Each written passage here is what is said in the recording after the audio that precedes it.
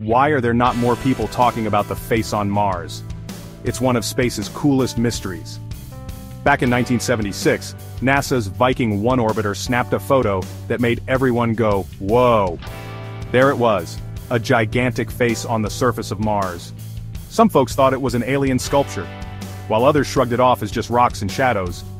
Years later, high-resolution images from Mars Global Surveyor and Mars Express showed that it's just a natural formation. But that didn't stop the buzz, The face on Mars sparked tons of sci-fi stories and even inspired movies. So, what's the takeaway? Our brains love finding patterns, even in rocks millions of miles away. This phenomenon is called pareidolia. It's the same reason we see shapes in clouds or faces in toast. Whether it's aliens or just a trick of light, the face on Mars keeps us dreaming and exploring.